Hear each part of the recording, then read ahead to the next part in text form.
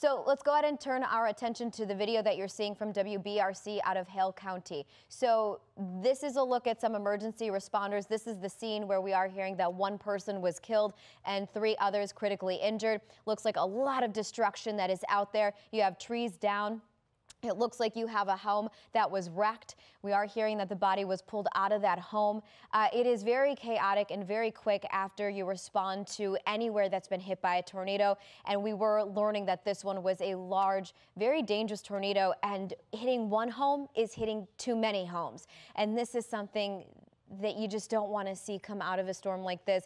These storms, you know, we are in February and we are seeing very spring-like weather, but a very dangerous, turbulent situation out here. We're going to continue to monitor the situation throughout Alabama as long as we are on air with you. All right, so we're going to continue to follow severe weather. I'm Amy Freeze. Welcome to Fox Weather's YouTube page. We have more great videos on the way, so make sure to subscribe to stay updated on all things weather.